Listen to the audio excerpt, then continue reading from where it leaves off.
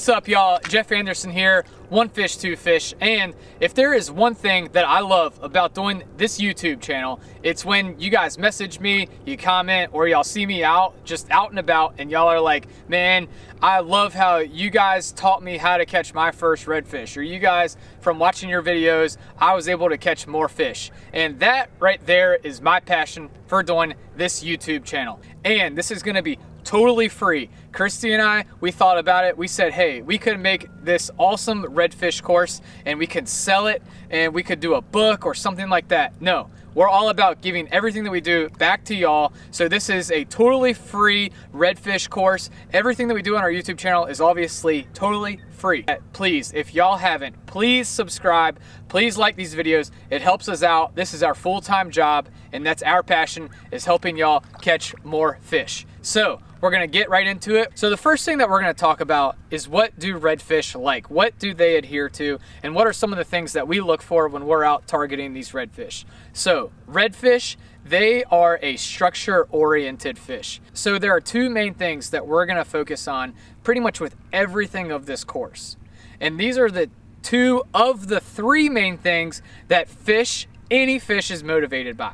So any fish is gonna be motivated by spawning, food, and comfort. Those are the three main things that dictate a fish's life.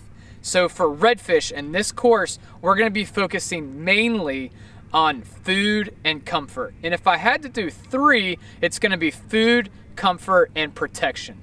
So redfish are a structure-oriented fish. When we're going out and we're looking for redfish, we're gonna be looking at areas just like this that I'm standing on. So these redfish are always going to be susceptible to predators, even when they're a young yearling red. Yearling reds are what we call something that's like a, baby-sized redfish, like up to about 10 to 12 inches. So a yearling red is gonna fall prey to birds, other fish, dolphins, sharks. When that redfish grows into that slot size and kind of that middle size of what we're really going to be talking about in this course, and that's 15, 16, 17 inches up to about 30 inches, those redfish, they're still going to be prey mainly to dolphins and sharks.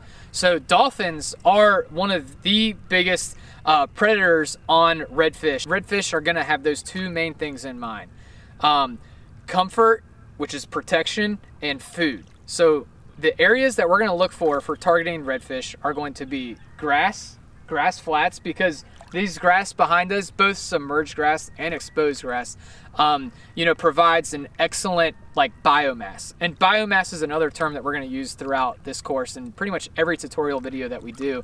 Biomass is just life. And where you have life, you have bait. Where you have bait, you find the fish. Pretty easy. These areas that hold a biomass, and those are going to be grass flats, because redfish, they prey on shrimp. Is probably the most popular forage or food for redfish is going to be shrimp. Some other things are going to be mullet, finger mullet, same thing, just smaller mullet, croaker, spot, pinfish, pigfish, just smaller fish, crabs, fiddler crabs. So shrimp and crabs are going to adhere to grass, and as you can see, we even have some of these oysters and shells below us as well. So that's going to hold not only higher water quality, but grass behind me right here, this submerged grass as well as exposed grass, is going to attract. Shrimp love grass, so do crabs. So grass and oysters are something that we're definitely going to be looking for redfish. So when we're talking about structure, we're talking about grass, oysters. We're also going to be talking about docks and rocks, jetties, laydowns, because that's going to provide not only an opportunity to feed in a habitat that's going to attract those crabs, the minnows, the mullet, and all that biomass. It's also going to provide for those redfish protection from their predator, the dolphins. Some of the things that redfish are also going to adhere to are going to be depth changes and current, and current lines, where you have a strong moving current next to a slack current, because these redfish are opportunistic feeders. Remember, these redfish are focused on survival and growth is a survival tactic, then that's going to be a spot that these redfish can ambush their bait. Right here we have some footage, some underwater footage of what it looks like up against a grass line. And that's what we want to look for, as you can see in this footage, is a deep grass line. Because in any inshore fishery, in any creek, there's miles of grass lines. But not every grass line is equal to the others in terms of targeting redfish, because some grass lines have like a steep drop off. Some, it's like a shallow mud flat that gradually goes up to the grass. So what we're gonna be looking for is the type of grass line that we're showing in this footage right here that has like a steep drop off that is gonna also allow these redfish to ambush their prey. But again, there's other things that we're gonna be keeping in mind that we can't see, which are gonna be depth changes and are gonna be current. So those are things that are gonna provide movement of that biomass, which is what a redfish is gonna be keyed in on, you know, these areas, these ambush points. And so where you have a steep drop off from a shallow flat to a deep channel or a trough, that's gonna hold more water, and where you have more water in a channel, you're gonna have more current or more flow. Therefore, you're gonna have more of a biomass, you're gonna have more food. Again, find the bait, find the fish. So these depth changes, these troughs and these channels, especially adjacent to some of these creeks and these flats and these areas that redfish are gonna go up into at those higher tides, and they're gonna chase their bait and their food up into. But they're gonna move along these troughs and what we like to call these highways that the redfish are gonna be moving. And so these troughs and highways move not only the biomass, but it's also gonna be areas that these redfish are going to travel. Because redfish, they do travel. Like puppy drum will travel, sometimes you'll catch them here in one spot and then they'll move down a half a mile, another mile. And larger redfish, like adult size class redfish, will move miles even in a certain day. Depth changes are definitely something that we really want to be keeping in mind no matter where we're fishing. So another structure that redfish adhere to is also going to be like jetties. You know, jetties provide amazing structure. So jetties provide an amazing like environment and ecosystem for the fiddler crabs, the blue crabs, and you know, a lot of our smaller bait fish as well. So it's gonna have tons of food options at a jetty.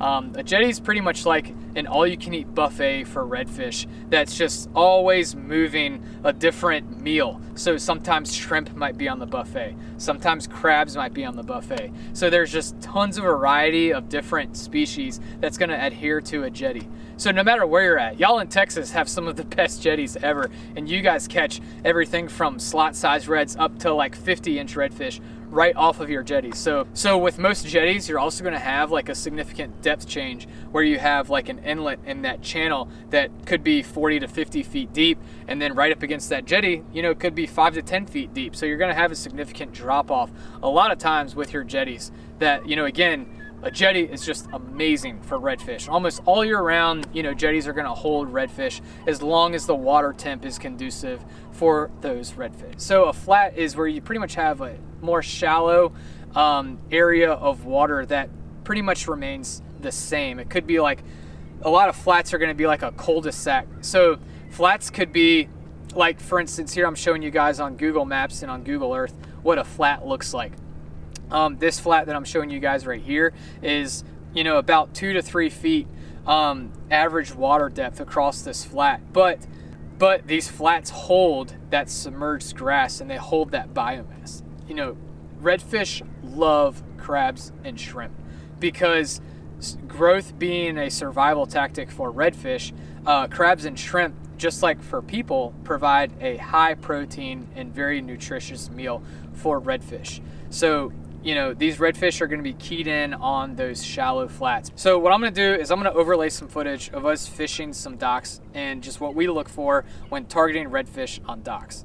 Because docks, just like jetties, are pretty much gonna hold redfish all year round. So this first dock that I'm gonna show y'all is Christy and I. We were fishing this deeper dock that was right next to a main channel.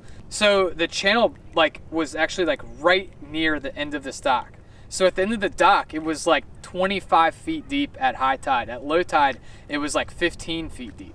So this dock right here, as you can see, it provides excellent protection from dolphins with all the structure around this dock and all the pilings and everything. So docks that hold deeper water, also older docks and longer docks. So when you're evaluating different docks, you want to be looking at and keeping in mind the oldest dock. And if you have a dock that looks old and it's also a longer dock, and maybe that dock has lights on the end of that dock, then that's going to be a dock that is definitely going to stand out.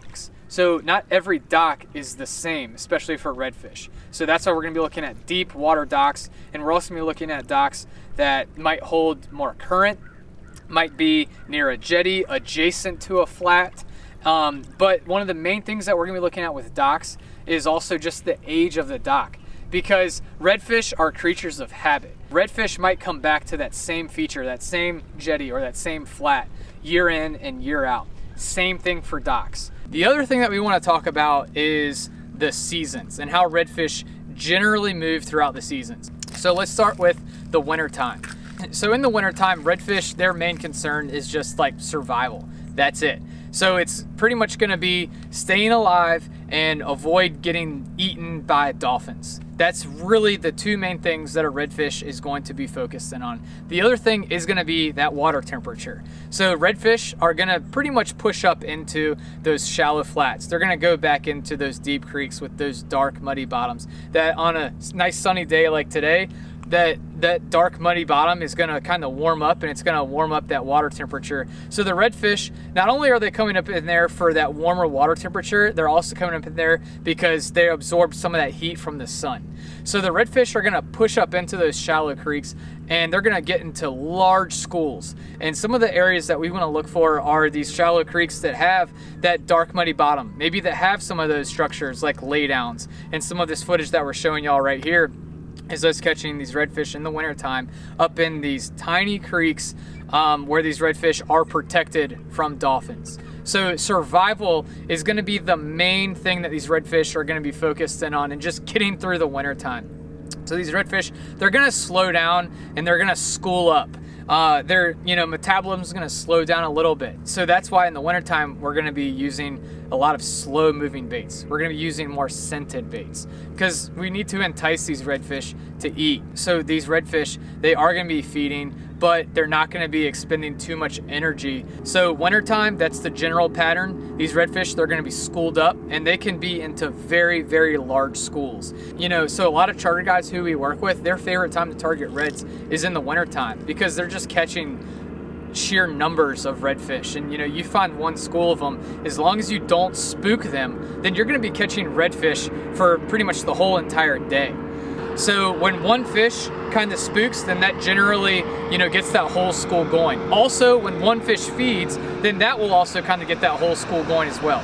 So these redfish in the wintertime are very, very collaborative. You're going to be keeping in mind the protection from the dolphins in the wintertime, and also where they can seek that warmer water that, they're going to be feeding on those gudgeons and some of those like mud minnows and things of that sort. So that's where we're going to be using some of the Berkeley gulps and some of our scented baits in the wintertime. Now, as the water starts to warm up, springtime can be a little tricky because you're still going to get those really cold days.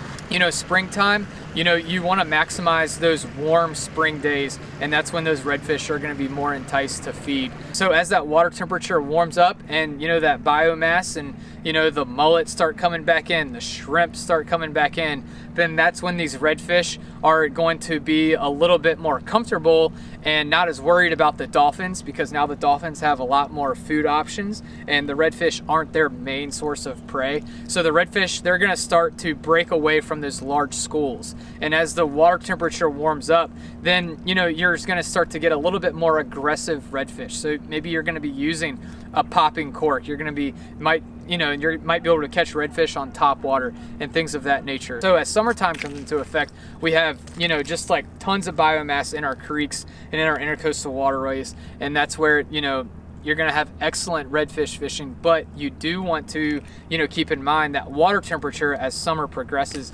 into July and August. So when that water temperature gets really hot, those redfish are gonna move to areas where they're most comfortable. So that could even be like a deep water dock.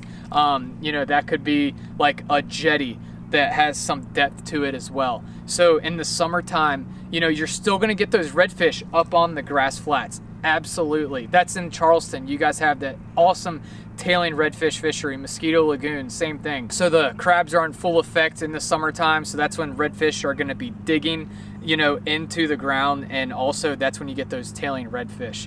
So tailing redfish, we'll probably do a separate video on that, but summertime is amazing to target those tailing redfish. And then as the water temperature starts to cool down and the days kind of shorten up a little bit and you start getting into September, October, that's when you're gonna have killer redfish fishing, because they know that wintertime is coming and they gotta pack on the pounds. And also that water temperature is kind of cooling off just slightly. So in the dead of summer, while redfish might be a little bit slower because the water temperature is so hot, as that water temperature cools down a little bit, that's gonna get those redfish just into this crazy feeding frenzy. And so September, October, November, and even into December are going to be some amazing redfish fishing months. Fall, those fish are really going to push up shallow. The shrimp have been in our intercoastal waterways, you know, from, you know, early summer, and now those shrimp, what we like to call are like bull shrimp, they're larger shrimp.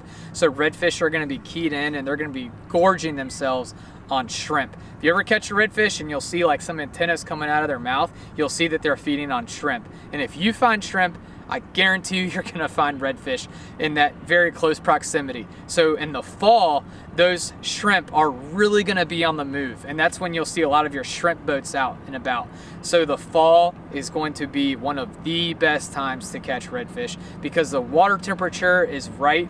There's tons of food that's moving, the biomass is moving. You've got the mullet run that happens, you know, up and down the East Coast. So biomass is moving and the redfish know that they gotta eat. So those redfish are gonna be everywhere. They're gonna be up on shallow flats. You're gonna be catching them on top water, popping corks, live bait, jetties, off the beach, everywhere. So fall is amazing. So that right there is kind of the short synopsis of how redfish move throughout the seasons. Today I'm going to be showing you guys some of the top lures that you guys can put in your arsenal when you guys are going after some redfish, the red drum. Alright, so right here I've got my spinning tackle, I've got bait caster, and we are going to be starting everything from our hard plastics. We've got our top water, top dog to the Skitter V for mirror lure. Then we're gonna kind of come down, talk about the different mirror lures. We've even got some jig heads. This is one of the main ways Jeff and I love to get on some fish, is the soft plastic. All right, the first thing we're gonna start talking about are jig heads and your soft plastic. So here we've got a bunch of different jig heads that you guys can buy. Everything from short shank, trout eyes right here, to the gotcha jig head with longer shank. All right, so the most common right here is the 1/4 ounce. This is what Jeff and I have rigged up. This is gonna be if you guys are fishing in the flats. You guys are gonna just tie on your leader line and go straight to a jig head. 1/4 ounce is gonna get the job done when you guys are going after those reds, fishing up in the flats. Now, if you guys are targeting the deeper troughs, the sloughs, say you guys are fishing in a deeper kind of pocket, you guys are gonna wanna up that to a 3/8 ounce. One of your bigger options for the jig head. This is what's going to get it down to you know, the bottom of that channel to target those reds. Now, if you guys are fishing over an oyster bed or, you know, really shallow and you guys don't want to get hung up, definitely, and this is the 1/8 ounce. And this will really help to suspend it above all of the, you know, the rocks and the grass that's growing down there, so that way you guys are not getting hung up. Probably the main thing that Jeff and I typically use when getting out after redfish, especially fishing up in the flats, these are gonna be some of the most versatile baits that you guys can use, whether thrown up against jetties, whether you guys are fishing the flats, fishing deeper water sloughs, or if you guys are even trolling, these are an awesome option as well. All right, so here we have all of our kind of different style popping corks. If you guys are, kind of first one I wanna talk about, if you guys are fishing say you're down in the Keys, you guys want something with a little bit less water noise and disturbance, this one is great. It's a cigar style. This one is another great option if you guys are fishing in open water. It's got a kind of a concave piece right here, which really helps it to push more water. And then this one is the one that Jeff and I typically fish with, you know, just this kind of egg style right here. It's got a nice profile to it, and this is great if you guys are fishing kind of skinny waters. All right, so hopefully y'all enjoyed that video. Again, if you guys haven't, please help us out. Please subscribe. This course right here is something that we put a lot of work into. This is like years and years in the making. So if you guys haven't, please hit that subscribe button, help out this channel, and we'll see you guys on the next vid. All right, y'all, peace out.